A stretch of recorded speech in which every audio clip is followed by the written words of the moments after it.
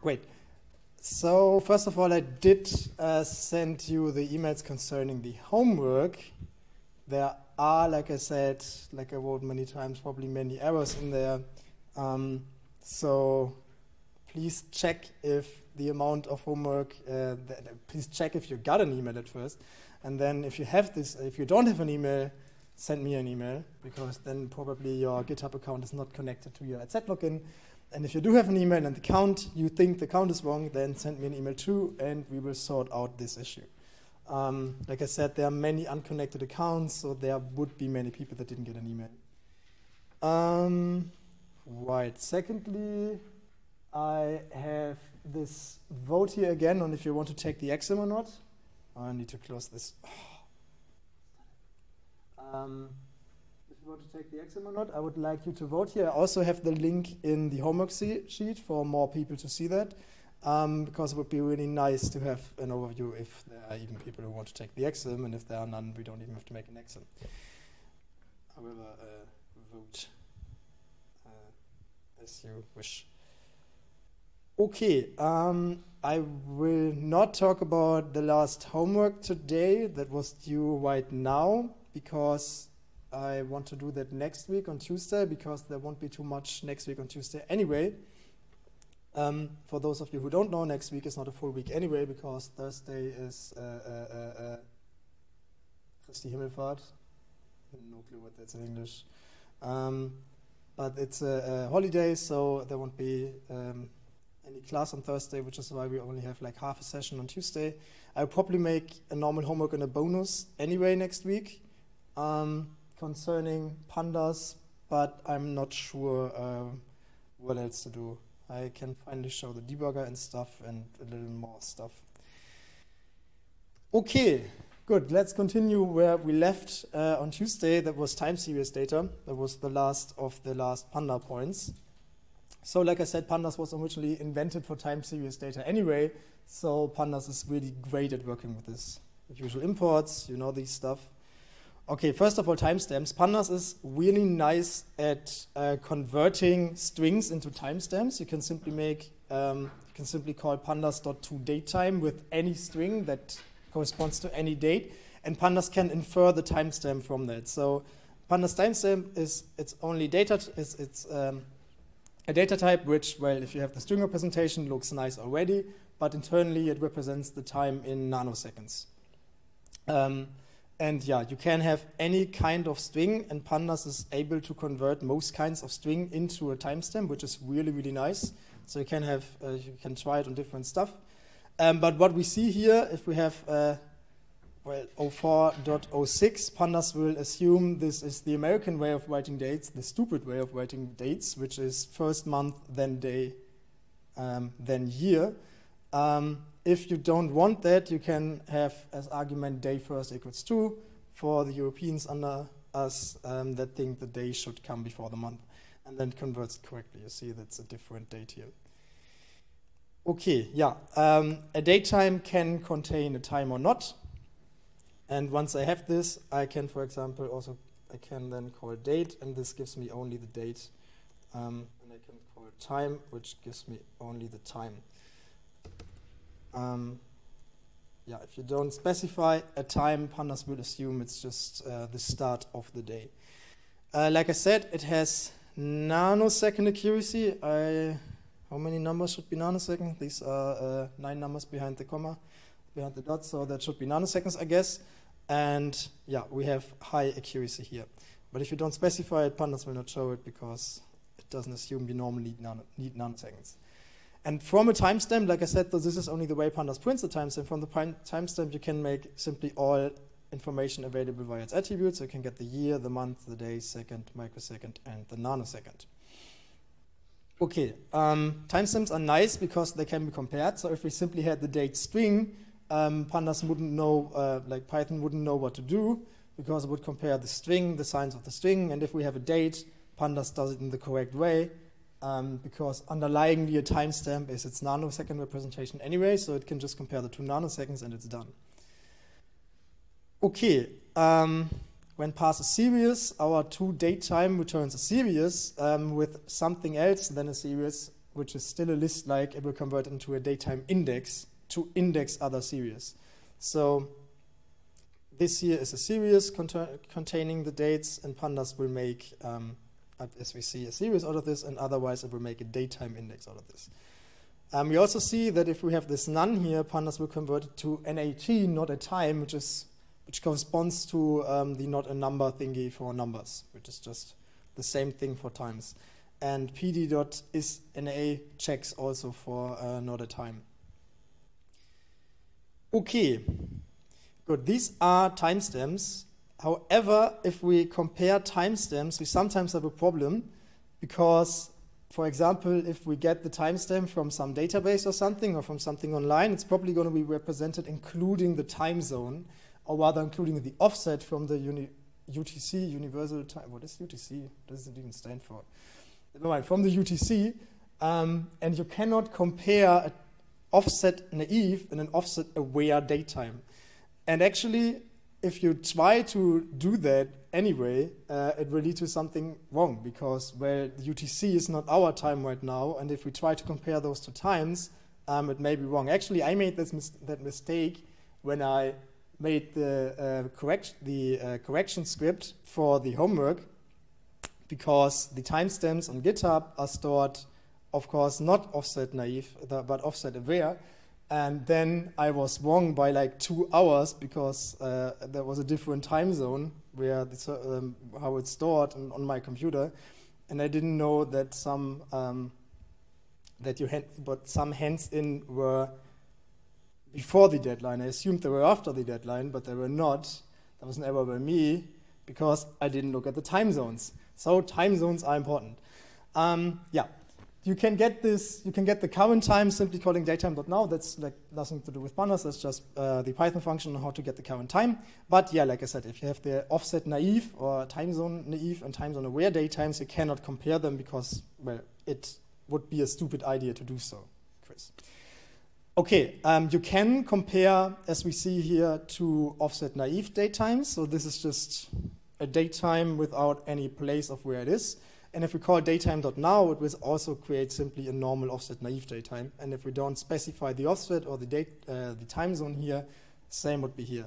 So we can compare two offset naive datetimes. And how do we make an offset aware datetime? Well, we simply add this plus and then the amount of hours differencing from the universal time zone, UTC.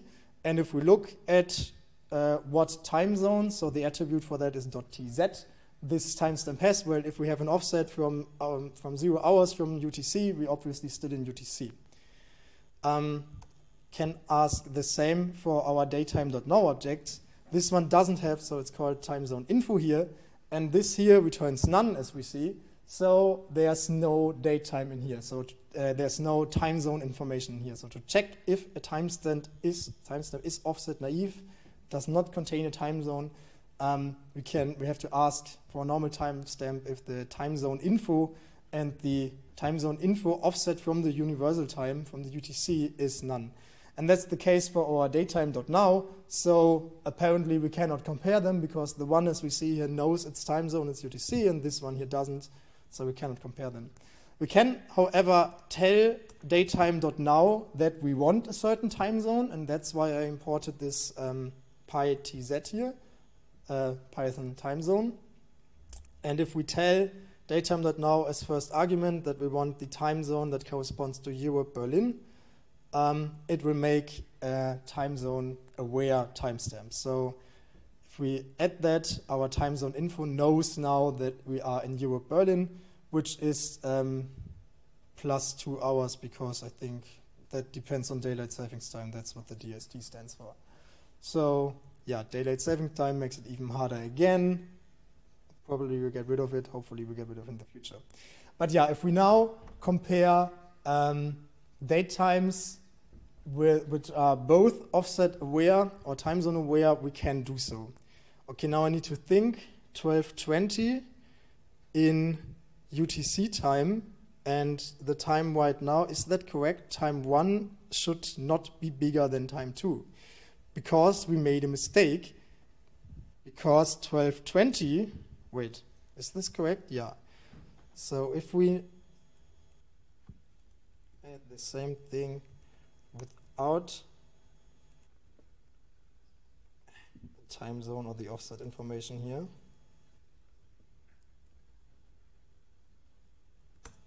each it would return false, and if we do so with the time zone information, it would return true. So apparently we're doing something wrong here. Well, in time 2, I say, well, give me the time right now in Berlin, so where we are. And here, this is the UTC time, which is not the same time in Berlin. So if we compare them, it says, yeah, well, 12 o'clock in, where's UTC even? Is it Greenwich? Is UTC Greenwich? I'm not sure. Let's say Greenwich. So 12:20 in Greenwich is after 12:27 here in Berlin. So this is correct. It's just unintuitive if we're too stupid to think about time zones. Okay, however, there is a time zone convert and time zone localize. So first of all, let's try to convert our first time, which is UTC. I just made a time zone naive timestamp. Let's make it a time zone aware timestamp again. So now I did it. And now if I convert my 12:20 UTC time to the time in Europe Berlin, it knows that it's actually 2:20. So this 2:20 is definitely past 12:27. So we were right on that. So be aware of your time zones. It always makes sense. Okay, just as the same as adding this plus 0 hours, 0 minutes, is simply saying, well, I want the UTC time. And we can simply convert this time zone then to Europe Berlin, and this then gives me the time here in Berlin where we are. I cannot localize a time zone aware timestamp. Then this localize doesn't make sense, but localize is there for time zone naive timestamp. So to make a time zone naive timestamp to a time zone aware timestamp, I use time zone localize. So we see here, this used to be a time zone, so it's a time zone naive timestamp until here, and it's time zone aware right here, and it's 12:20 in Europe Berlin, which is what we want. So if we now compare this to daytime.now, which is by now 12:29, we see that 12:29 right here is after 12:20 right here. So this is correct again. So if you're working with dates, know if you have time zone naive or time zone aware timestamps or all that stuff. So also at work where I used to work at AIM, we had this problem once that, for example, there was we had a time series, and then we collapsed that into one measure per date.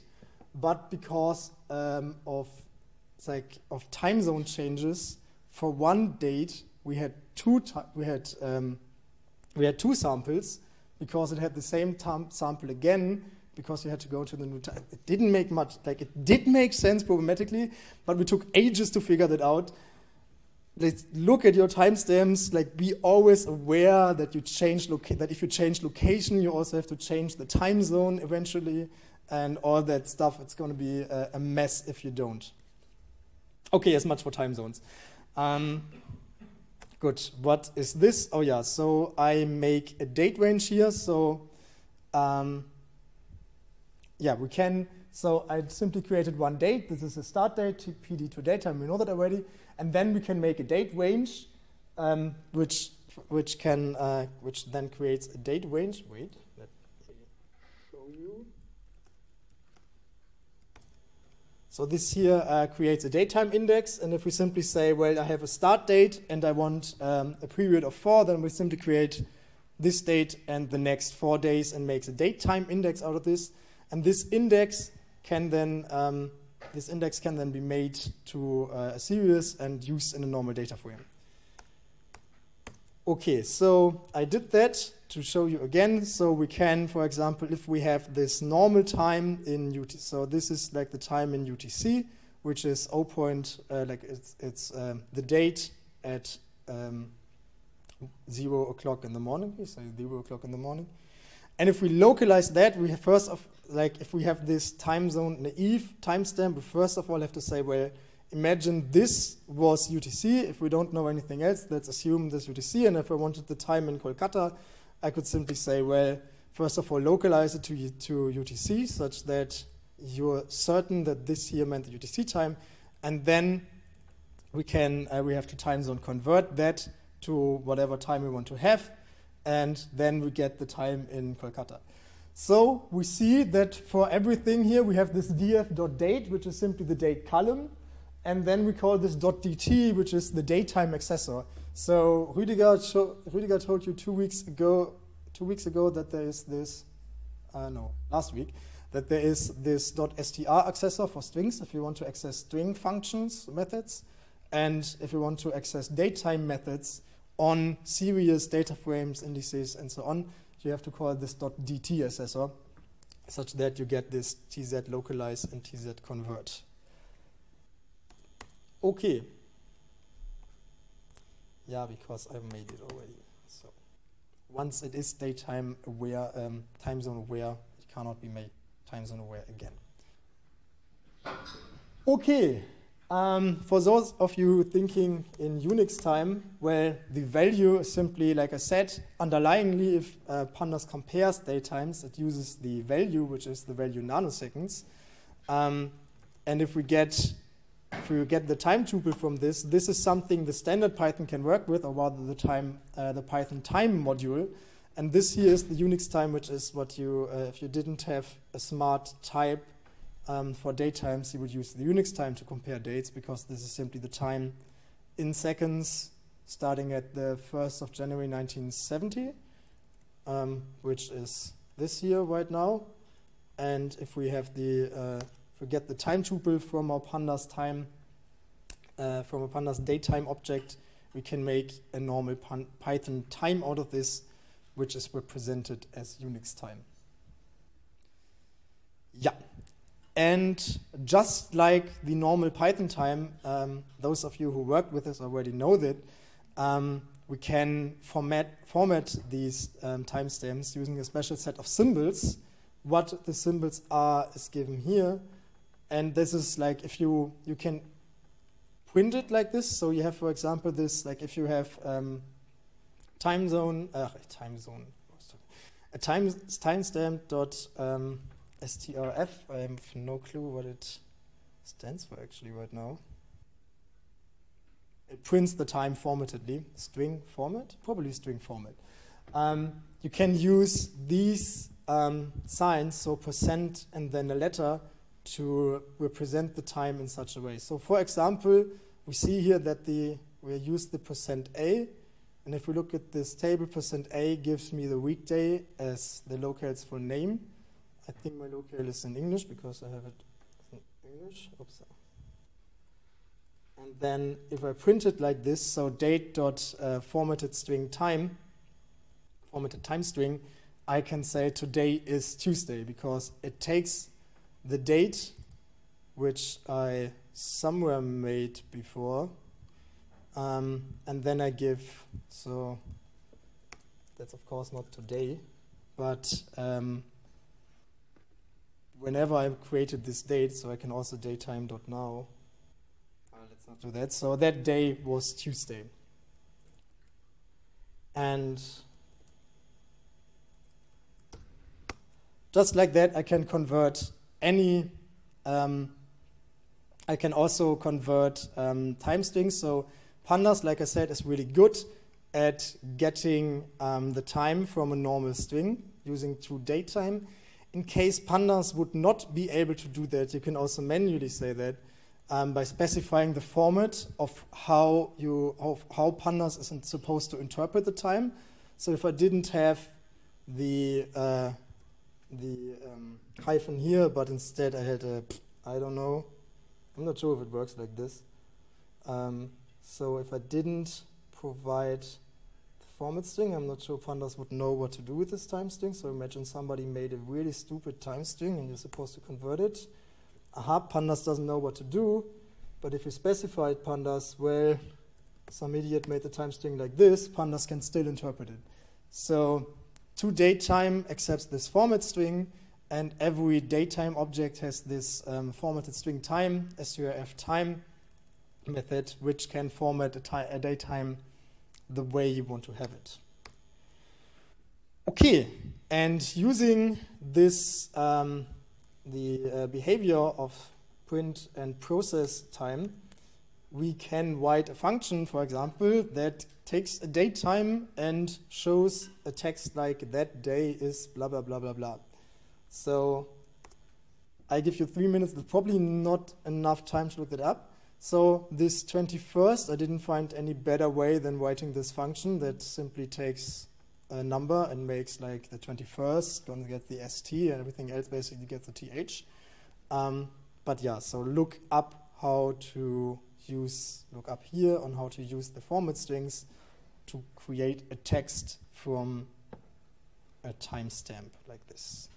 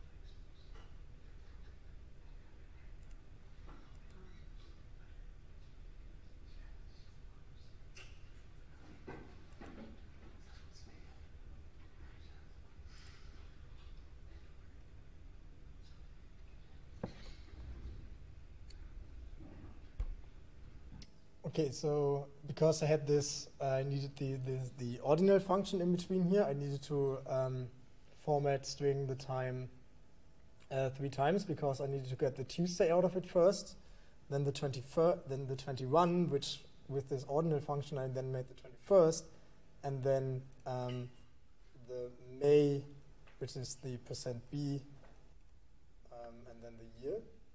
So if I now run it, well, I assumed I would be here on Tuesday. Well, what a wrong assumption. But today is Thursday, the 23rd of May 2019. Yeah. So first one was %A. We saw that already up here. Second one was %D, which gave me the 21, and then I made an ordinal number out of this. So this gave me a string. Need to make an int out of it to put it into my ordinal function here. And then I simply had the off, and then May, the month is %B, as we see somewhere here. Month is locales for name. And then year 2019 is simply %Y, %Y. Okay. Yeah, okay, good. Then making a datetime index. So like I said, timestamps can be used to index data. And because Pandas was originally made for time series, well, this is what we assume, what we always do with datetimes. So we can make a datetime index, which automatically calls this pandas.toDatetime on all the strings we give it. Then we can make a series, and we can index these series with these datetimes. So we see here, this is last year's lecture plan, and it's really nice because this is the index now, and these are the dates. Why is it nice to have dates as index? Well, because we can call all kinds of functions on our datetime index, for example, to reindex or to get the mean of a year, of a month, of a day, whatever. So first of all, I can also slice the dates like I assume I can slice them. I can slice them even on strings because they're somehow strings. They're obviously not strings, as we see here. If we call schedule.index, we see that it's not strings, but a datetime index. And yeah, just I told you before, just like there's not a number, NaN for numbers, there's NaT, not a time for timestamps. And is null checks for missing dates in datetime index objects and for missing so if you call the is null function, it will check for NaNs, NaTs, and nuns, because missing values in datetime indices will be, or datetime-like objects will be represented as not a time. In object arrays or in numeric arrays, NumPy we use NaN, and also in integer arrays since January of this year, and in object arrays, Pandas will sometimes use none. All these are checked with the is null. So if you don't know if you're concerning with dates or with numbers, use is null instead of is na. Good. As much for timestamps. So timestamps are simply one point in time. Pandas doesn't only have one point in time. Pandas also has a time delta, which is simply like a span of time, no matter when it is. So simply the span of one day, or the span of, I don't know, 365 days. And Pandas also has periods, which is a timestamp with a time span. So a span of one day starting at today. These are all useful, and together they provide a nice arithmetics, because if I subtract, for example, a day from another day, it doesn't make sense to return a datetime again, but it makes sense to return a time delta, because today minus yesterday or tomorrow minus today would be 1 day of difference in time. So that makes sense too. And just like there's toDatetime, there's pandas.toTimeDelta, which accepts all kinds of strings that represent a time delta, for example, 1 day, and will yield me the time delta of 1 day, 0 hours, minutes, and seconds. And just like that, so like I said, it provides me full arithmetics, and I can simply, I had my schedule here before, which were datetimes, and the datetime, so I can add a time delta onto a datetime. And if I simply add this time delta of 1 day to my schedule, I get the schedule shifted. Well, I shifted it already. I get the schedule shifted 1 day. So I can add time deltas to datetimes to make new datetimes, which makes total sense. Okay. And for example, if I wanted to convert, so these here, not anymore, but if I load it in use, so these were the times, the dates from last week. And if I wanted to, for example, get the times for from last year, I mean, if I want to get the times from this year, well, what I can do is I can create a new time delta. Like I said, if I subtract two timestamps, two datetimes, I get a time delta, and I can subtract the current time from the time that was from the time the last year the first lecture was. If I add this time delta now, so like I said, this year yields a time delta, and if I add this to my schedule, after loading it again, because change it in place, I get the current times. So this is this Thursday, next Thursday, the Thursday after that, and so on and so on. So if I don't change the index to the date, I would have the time in there too, and I don't want that. So I delete the hour and minutes by simply calling .index.date, making my index the date of my index, and tada, I'm left with the times for today. So it makes sense to have timestamps and time deltas. So yeah, imagine if Friday was this one date, then I could get Saturday by adding the time delta of one day to that. And now I have Saturday, which is a timestamp again. I can compare if Saturday is bigger than Friday, and well, Friday is the 5th of January 2018, Saturday is the 6th, so yes, Saturday is bigger than Friday. And I can again call Saturday minus Friday, which yields me the time delta of one day, which makes total sense. If we are working with time series data, for example, on the stock market, then it's relevant to consider only business days. So dates excluding public holidays and Fridays and Saturdays and Sundays. And Pandas even has a function for that. Like I said, Pandas is really made for this daytime stuff. And I can add one business. So if I add one business day on Friday, Pandas will know that it has to go from Friday to Monday, skip Saturday and Sunday, such that Monday is actually not, so if I add one business day to my Friday, I get a Monday and not a Saturday. Yeah, okay. Date range. So I created my datetime index here using many strings for the dates. A more convenient way to create such an index is a date range. And a date range accepts, for example, a start date and periods, or a start date and the periods and the frequency, or a start date and the stop date. So if we specify the periods, we specify how many entries we want. We could alternatively set an explicit stop, and we always have the frequency there as well. So if we specify the start date, we say I want 5 periods, and I want frequency, I want week. Then what we would get is we would get, well, 5 dates split by 1 week. Now if we do that, what do we see? I said I wanted a weekly period, a weekly frequency, I mean, from the 4th of June, and now I get as first date the 6th of June. This is because this frequency equals W doesn't mean a frequency of 7 days, but means the end of each week. So Sunday of this week. So if I want an explicit 7 days from the day I actually specified, I have to say frequency equals 7 days, and it will make me the correct frequency. So this is also the correct frequency. It's weekly on Sundays, but you have to know that it's weekly on Sundays, and it changes even your first date to Sunday.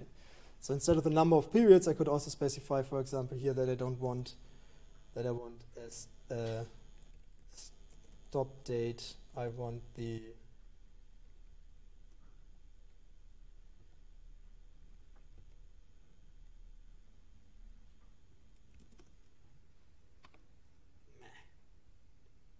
Okay, I have no clue right now. Or can I just simply say the date here?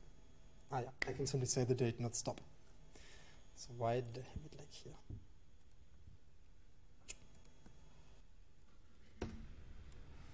So yeah, same thing. Okay, Pandas is smart at inferring frequencies. So if I say Pandas, please infer the frequency for me, and I have dates which are 2 days after each other, Pandas will know that the frequency here is 2 days. Okay, and having this index, then I can create a new series, set my datetime index as index, and I have a series.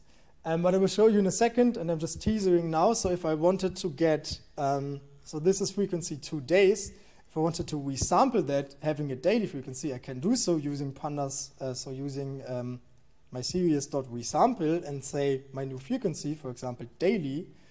But if I do that, this resample is basically the same as a group by, which makes sense somehow. So it's only like this dispatch object I can call other functions on. For example, I can get the mean, or I can get the sum. And if I do that, well, it will sum up me. I actually don't know what it sums in this case.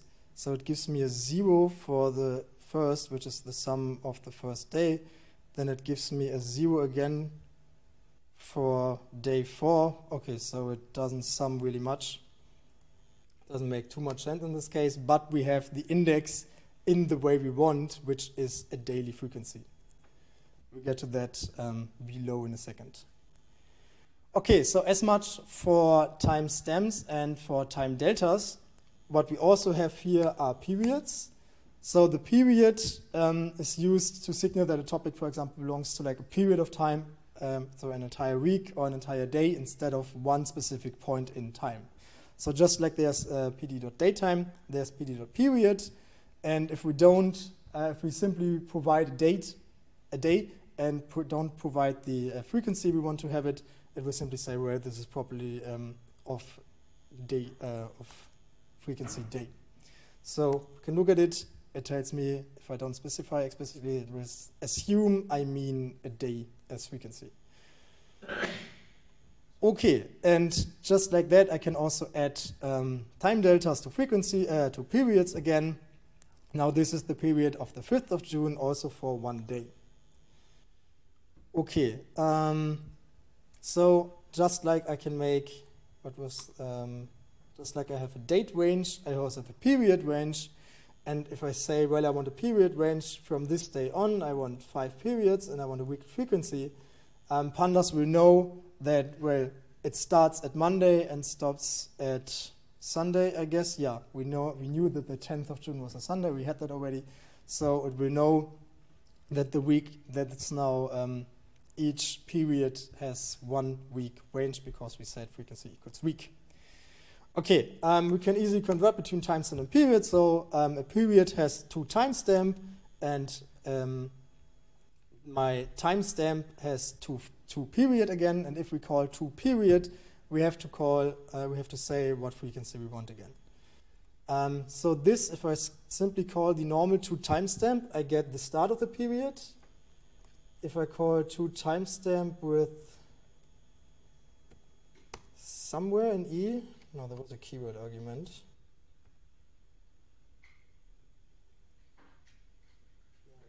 How equals E. Then it will give me the end of my period instead of the beginning. Nope. Because we're not a period right now.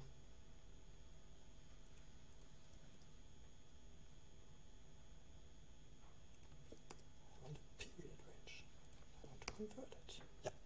So this would be the end of each week, which would be, well, the Sunday at almost 12.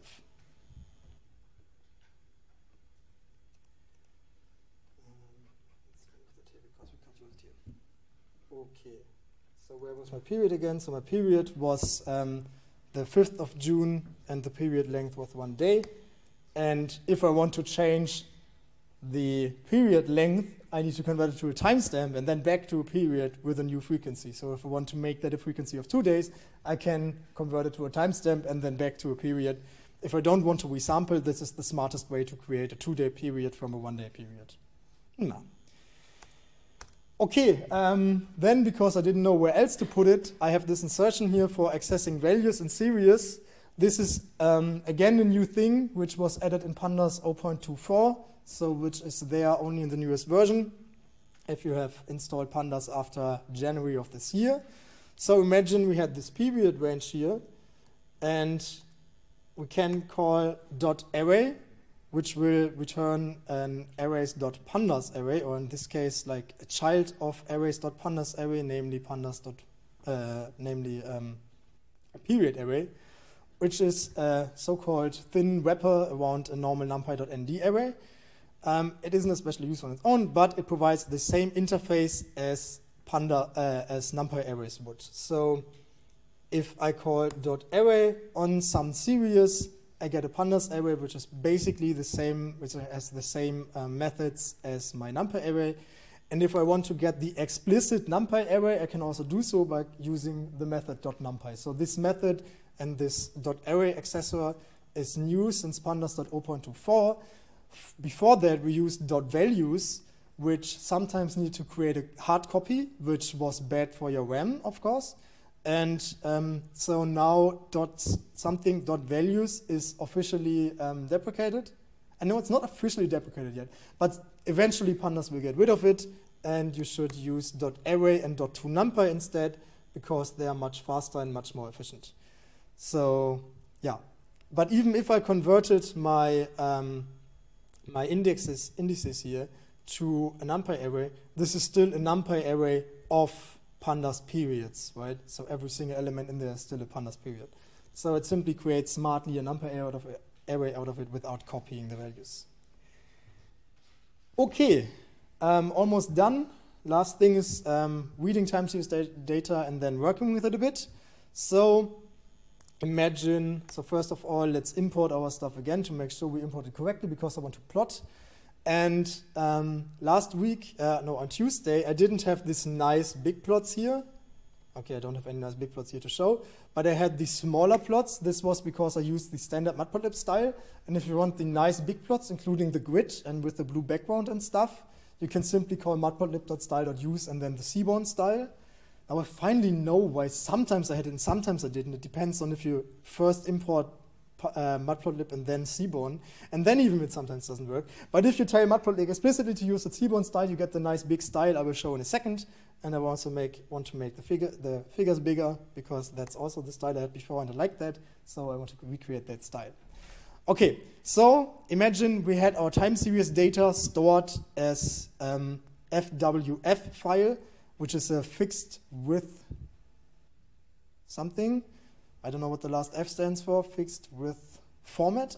Fixed width format. So what we have here, it's basically like a CSV file, but we don't have comma separation, but every element has a fixed width. So we know that this here is the first column, so rather this here, no wait, this here somehow is the first column, and then this here is the second, and then this here is the third column. So this read FWF works just like read CSV, just for this very kind of file, which has tabs as separation instead. So we can read this, calling pandas.readFWF. We don't, as we see, so this is how the text file looks like, right? So if we, nope, we're not in this week, we're in this week. So this is normal txt file, as we see here. It doesn't have a header, and we don't want to use the years index. We do want to use the years index, so let's read it in like this. And what we get is, well, it's indexed at the year, yeah, but that's still a stupid idea because we only have the years. So this is an integer index. We don't want that because if we're working with time series data, we want date times as index and not integers, right? So we see that this is an int64 index, which is not what we want. To tell pandas that we want to have a datetime index from the datetime, we have to use the past dates keyword argument. So this works just the same on CSV files or on JSON files or on whatever files you want to read. And we tell it, well, please pass the dates. And the dates are specified in the 0th, which is the year, and the 1st, which is the month column.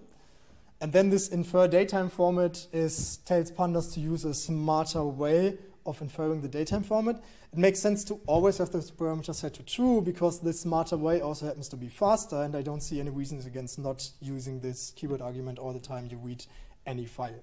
So faster, more efficient, better at inferring datetime, so we always use that. And if we read it like this, pandas will use a datetime index instead, as we see here. So it will represent each month, each row as 1 month of a year. So this starts at 1950, and I don't know how far it goes. It goes until 2016.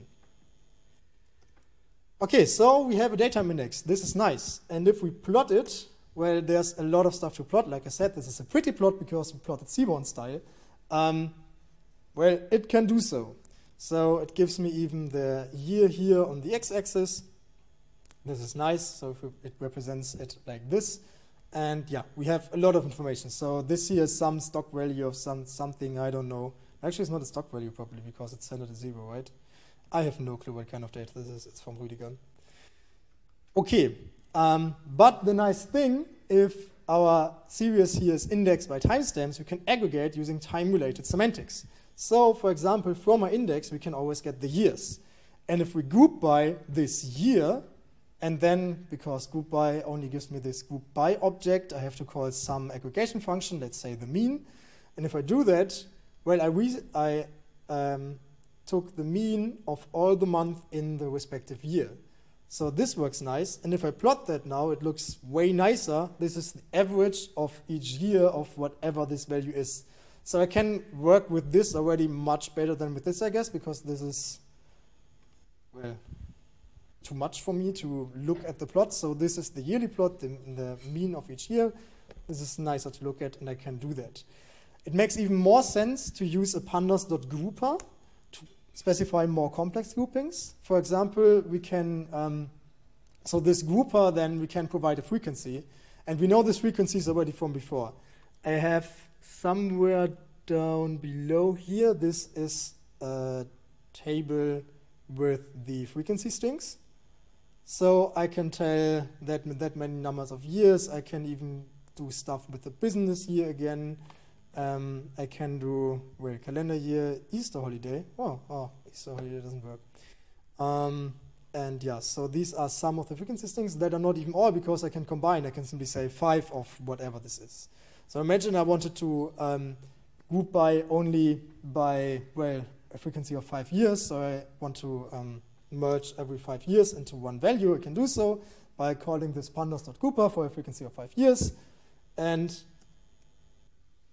yeah, I didn't plot that again, I think. Did I plot that again? No, I didn't. So if I plot that, well, I mean, this would have less points. Duh. Okay, so if we look at the first index, we see here that it's a frequency of 5 years. All the time we take the December, so if we have this year, it's like as we had the week before. Week always takes Sunday, year always takes December. If we wanted to not have December, we had to specify 365 days times 5. Okay, so yeah, it converts every element into this timestamp at the end of the respective frequency. Why am I showing the head again? I just did that. Yeah. However, the data I had here was monthly data, which means I cannot provide a smaller frequency. So, for example, a daily, because, well, it doesn't have that many dates, right? So I can do so, but it simply provides me not a number for all the time it didn't know what value there was. So I grouped by the day, and where the 1st of January 1950, there was something to group, but the 2nd of January 1950, there wasn't a value. I can't group this value, so there's just nothing in there. I can do so, but it gives me many not a numbers. And this is not grouping, but this is rather resampling. I can do so, but I have to tell Pandas on how to do that. Like, how would Pandas know what the value of whatever this is was on the 2nd of January 1950. So I can do so explicitly by telling Pandas to resample the data. So if we do not like the frequency at which the data is sampled, we can change the sample frequency. So let's look only at the year 1950 to make it a bit shorter here. So let's plot our year 1950. So we have 12 months in 1950, so we get 12 plots, 12 dots here. So this makes sense. And now, because like I said, really nice at working with datetimes, I can call as frequency, and then I can specify a frequency, for example, 12 days, and I can also specify a method of how Pandas is supposed to make the dates where there wasn't any value. And just like we had last week for the missing data, we had last week the method forward fill, and forward fill simply repeats the value from before for all dates afterwards. So if I tell it as frequency 12 days, well, the 1st of January 1950, we knew that's the same as here. But now for every other date, we simply copy that because we forward fill. And then for the 2nd, or rather for the 6th of February, where there was another value, because it forward fills from the 1st of February. So as frequency needs a method on how to fill it. Of course, it doesn't invent new, like it does invent new data because it didn't know the data before. We can call that. It's nicer to plot, but it's not as precise. So this here, this is first of all the original plot again. And as we see, if we resample or if we take the S frequency, it doesn't do the very, why did it die? It dies. I have no clue why it died.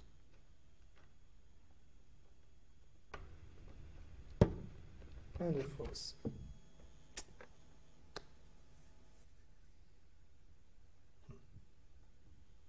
So last time this happened, I just needed to wait. So maybe I'm just going to wait. a couple of minutes and see what happens.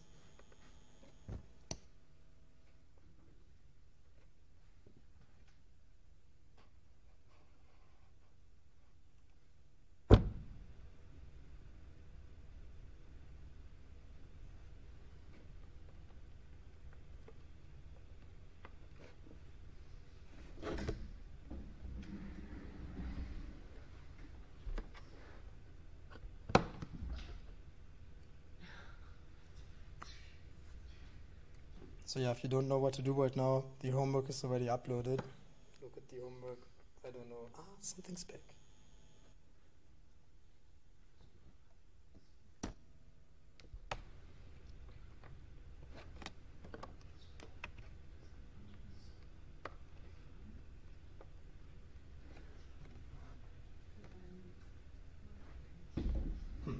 I have no clue why it freezes from time to time. Yeah, but at least one works.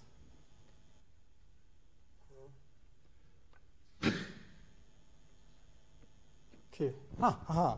Okay.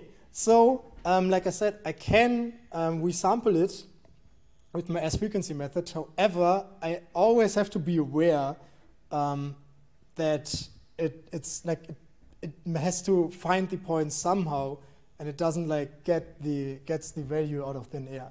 So if I don't use any method for my S-frequency 12 days, I only get these 2 data points, because those were the only 2 data points where the frequency of 1 month did correspond to the frequency of 12 days. So the first date was the same, the 1st of January, and then 1, 2, 3, 4 months, so 4 times 30 is the same as an integer times 12. So this value here is also the correct value. So if I don't provide a method on how to find the missing values, well, it will only have the values which where the frequencies correspond to this, have a mutual point. So I need to have some method, for example, forward fill and backward fill. But as we see here, so the blue one is the forward fill, the green one is the backward fill, and the red ones, so red points, are the original data points. So we see here that this looks completely different. So they're all the same on this point, because, well, their forward and backward fill just had to get the correct point.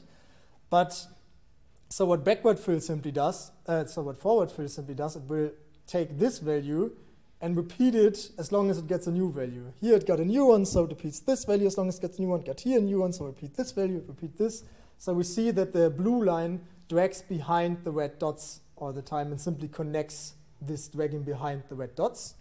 And what backward fill does, so it always takes the next value. So here it knew a value, and for this frequency, well, it says, okay, I'm going to take this, and it doesn't drag behind, but it drags before. So it always takes the height of the next point.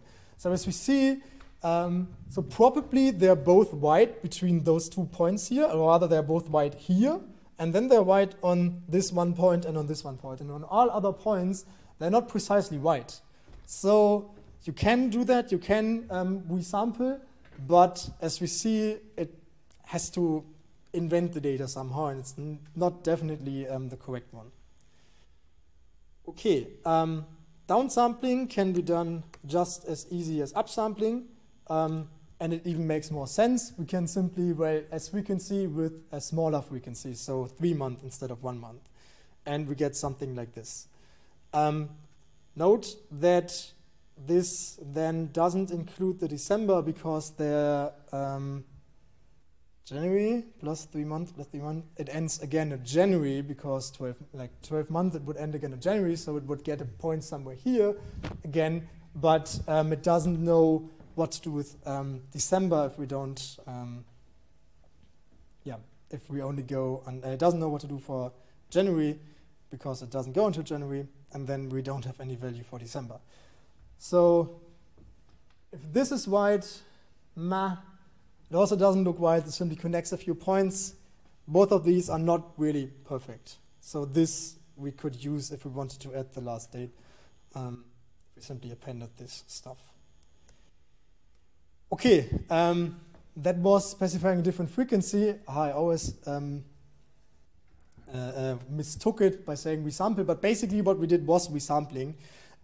We can also combine this resampling with an aggregation, and that's then the Pandas method resampling. Okay, so let's look at real stock data. I finally know what this is. So we have here this Yahoo stock data somewhere here, Yahoo stock. This is what it looks like. So it gives me a day, not every day. There are some missing values as we see, and then the opening, close, and close value, and the high and the low, and whatever the volume means. I don't know anything about stock. Okay, if we plot that, this looks really like stock data, right? So this is what Pandas was actually made for to work with. Okay, and then what we want to do here, for example, we want to resample. These are quite a few years. It started at 2009 and ends at 2013. And like I said, there's this resample method, and we want to resample at BA. BA is, I think, the end of each business year. BA, business year end, yes. And if we resample this, it looks like this. So what's the difference here between our S frequency and our resample? Well, our red line is S frequency, and what we see here, well, it only takes the last date all the time. So this here is the entire data, and at the end of the business year 2010, it had this value. At the end of business year 2011, it had this value. 2012 this value, end of 2013 this value, end of 2014 this value. So if I simply call S frequency, it only takes the corresponding point of our original data. If I resample the data, I have to specify some mean, some aggregation function, which would be the mean. So this makes way more sense. So this here gives me the mean of the entire business year 2019, which is this. This dot here is the mean of this business year, with this like this business year, and this business year. So resampling is the way better estimate, right? So just because at the end of 2013 the stock value of Yahoo was really good, well, this is not representative for the entire year, but the mean is more representative. So resampling with specifying the correct aggregation function makes more sense. So just as I have the mean here, I can also provide the max, which then looks even more extreme. But yeah, like I said, the mean would be the best one. Okay, with that we're almost through. This is, I think, the last but one thing, so shifting and differencing. So shifting data has two ways of how shifting data is useful. We have shift that actually moves the data. So that means if I move it by 1 year to the future, then I don't know what the first year has for data. So there are missing values at the one end. And we lose something at the other end because we didn't have indices for the last year because we shifted it by 1 year. So we create missing value at one end and lose data at the other. T-shift only shifts the index of the data and not the data itself. So by T-shift, I simply say what you called 2012 before, you're now going to call 2011 or something. So this is what it looks like. So blah, blah, blah. This is simply the plotting. We have 3 subplots. The first one is the normal data. So our TS, our normal TS, which is the time series for Yahoo. And the second one, we want to resample it daily and then shift it by 365 days. And the third one, we T-shift by 365 days. And then we just show stuff and make it prettier. And this is what it looks like then. So this is our original data. And this is our data shifted by 365. Like I said, we have missing values at the start, and we lose this entire year because it would be here. And T-shift, on the other hand, simply makes, well, there used to be 2011 here, so this year they share the axis here, so this year is certainly the same as this one. And there used to be the January of 2011, but now there's 2012. We simply shifted everything by 1 year. Simply renamed the dates, basically, by the following year. So shift and T-shift, completely different things. Both are shifting. Okay, yeah, almost done. Why do we do shifting? Well, shifting is useful for calculations that compare values across timestamps. So if we wanted to look at the 1 day difference, so if we wanted to know if Yahoo lost or lost value or gained value on 1 day, well, what I can do is I can shift it by 1 day and then subtract that. Okay, so I have the original data minus the data shifted by 1 day. This is centered around zero, of course, because it makes sense, because it either gained or lost value from day to day, or it had like it was around the same value as the day before. So yeah, some days it gained, some days it lost, and because this is a really useful function that you often need, Pandas provides the convenient diff method, which basically does the very same thing as this one and also produces the same plot as we see. Yeah. So taking the difference between 2 days. Okay, and then this here is the very last thing for today, window functions. Window functions are basically a group by, that they split data into different groups based on something. But in this case, this something is simply a changing window. And then, like group by, we need some kind of summary statistics to do, like we have this one window of time, and then we need some statistics. I want the mean, I want the max, I want whatever of this value. So the easiest one is the rolling window, which is the standard example of our window function. And well, what does it do here? Well, it takes, what did we call it with? With mean or with max? So we got the mean. So for the first one, it simply makes a cut here and a cut here and calculates the mean of all these values, which is here. And then for the next value, it made a cut a bit more here and a bit more here, found a new mean, and then it shifted like the window to the right. And this looks shitty if we printed our onto our original data, because well, it's always the end of this frame is there, like it's not centered, but we can simply say with keyword argument center equals 2, I want it centered. And now we see, well, this is all the time is the mean of this period. This here is the mean of this period, this here is the mean of this. This is next dot or something, so this makes much more sense. Okay, this is one way of windowing function. The next way is an expanding window. So an expanding window only takes a minimal size and then grows bigger with each step, taking all previous values into account. Useful if my time series measures a stationary value that only fluctuates around the mean. So I have a stationary value, I make measurements of my stationary value, and while if I only have like 10 measurements and take the mean of 10 measurements, this is a really imprecise measure which doesn't have much statistical power. If I take 1,000 measurements, eventually my mean of that, so if I take an expanding window of all 1,000, or if I made 10,000 measurements of all 10,000 measurements, the mean would eventually go to the original value.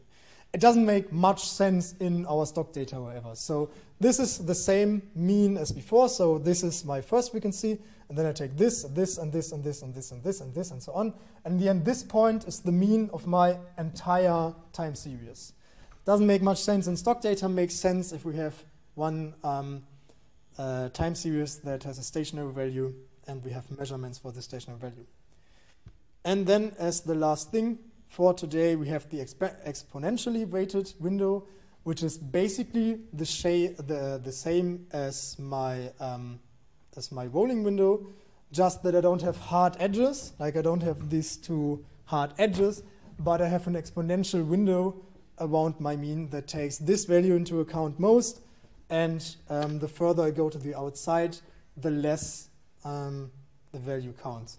So for every single point, like to get this point, I have a function, yeah, that, or rather, let's have it here, that takes like this very point into account most, the one a bit shifted to the left a bit less, and to the right too, and then less and less and less, and then that gets this, and that it makes for every single point. So with a close exponentially weighted window, I make something that looks really much like the plot. If I make my window bigger, it doesn't look as good. But I mean, on the other hand, I could also, if I have my window here, I could also make my windowing function, my rolling mean here, I could just have for 2 days, and then it looks also really close, of course. Okay. really, really close. But yeah, say 50 days.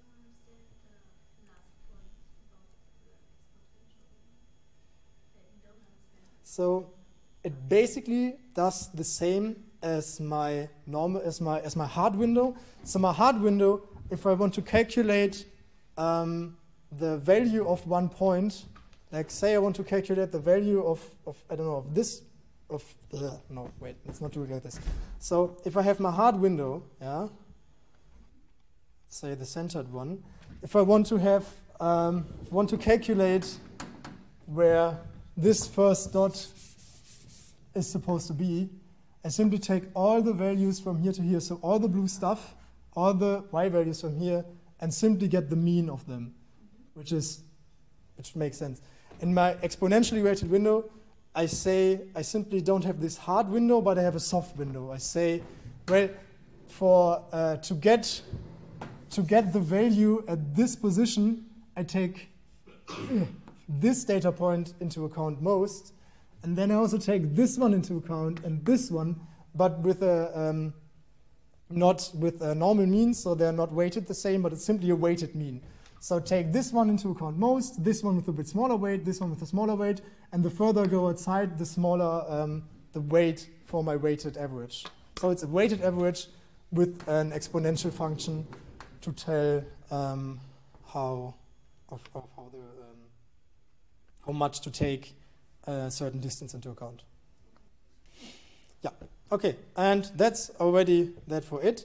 So working with time series, Pandas has a really, really huge user guide to work with time series. It's really useful and tells you basically everything, much more than I could tell today. And yeah, that would be already it. Of course, we always, there's a PyCon presentation with a complete time series analysis tutorial, much more than I talked about. If you want to look at this, really useful. All right, yeah, I finished after less than 90 minutes. Good. So, yeah, that would be it for today. Then I can, of course, show you the next homework. This homework is, I think, much quicker done than the others because it doesn't contain anything new. You don't really have to look up stuff. So we make categorical columns, so turning the sex column into unordered categories. We did that already in the Tuesday lecture. P-class and a bug, we can turn into ordered categories, blah, blah, blah. And like this is simply making categories. This is like one line each, so this is really quickly done. And this is how it's supposed to look like. So we see that, for example, the age is not the age anymore, but we simply say young or middle age or senior or teenage. Okay, pivot tables make two pivot tables. We also did that on Tuesday. Two functions, pd.pivot table. This takes like a few minutes. This is really, really quick. And then time series indexing. So what we have here, we have a new data set, the Ebola data set. Don't have a new data set. We had this already last week when we tidied data. And now we first want to smooth it, such that, well, if we only smooth it without any method, well, we see we have many missing values. And but we want that. No, in the end, we forward fill the not available timers. Ah, yeah, klar. We forward fill. So if we forward fill, we don't have the values at first because, well, there's nothing to forward fill, as we know. And yeah, and then we compute a rolling mean over that, and we're done. Also important, like I said, if so, please go for this clicker questionnaire if you want to take the exam or not. And again, if you didn't get any emails called Scientific Programming Python Homework Status Report from this email address, or if something's wrong in there, please tell me so, and please tell me so as soon as possible. I don't want any last-minute complaints. Complaints? With or without the T? Never mind. Yeah, and if you have to, if you complain, do so at cstinkam@us.de and not at the original email you got it from, because I don't look into that as often because it's just one throwaway email. Yeah, answer me, tell me if you're complaining, and that should be it. Yeah, and if you now want to start working on the homework, please do so. I will still be here for the next 30 minutes, for the next 20 minutes. And how many homeworks do we have? So we have 12 normal homeworks, and like I said, for next week I will give a bonus most likely, and a normal homework. So we have, wait, this is 8, 9, 10, 11, 12, plus one bonus, plus probably another bonus, so there are probably like 7 homework left, including the bonuses. But you need 10 to pass, right? You need 10 to pass, yeah. So yeah, just to make that sure, right, you need, so there are 12 normal homework, because there are 12 weeks, every week gives a normal homework, so there are 12 normal homeworks, and then once in a while, for example, as we did already at week 3, and as if I talk about it, the more often I talk about it, the more certain I need to do that. So if there would be a bonus exercise next week, there will be a bonus exercise next week, then there are at least 14 homework, and it doesn't matter if you do 9 normal, 1 bonus, or 10 normal, or 8 normal, 2 bonus, like the sum of bonus plus normal needs to equal 10. So you need to have like 10 from 14 or 10 or 15 homework overall, including the bonus. And again, so I'm not sure, because I have to discuss that with Rüdiger on how lenient we are going to be.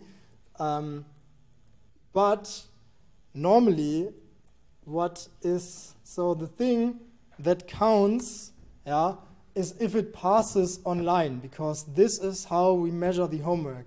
So the GitHub API, we call the GitHub API and ask if there is this X or not. So if you have this X there, then the automatic correction of the homework will tell you that you did not pass this homework, and this is what we count. So please make sure that there's a tick here instead of the X, because this is what counts. Like I said, if you're not happy with that, write us an email, we'll see what we can do. But generally, you heard it a few times already, so please make sure that there's a tick. So if I look at the sample solution, there's a green tick, and this is what you're supposed to have too. Green tick. If you don't have this tick, look again at the homework. Like I said, I showed you this 2 weeks ago or something. If you go here onto Travis and look at the details, it will tell you what the error was, and you can, well, it normally should be the same as on your local machine. It doesn't look actually for you, but yeah, this is the log of PyTest, and here PyTest doesn't fail, and if it should fail, Travis will tell you why it did. Yeah, so like I said, I will stay here for the next 20 minutes. If you want to work on the homework, do so. Goodbye.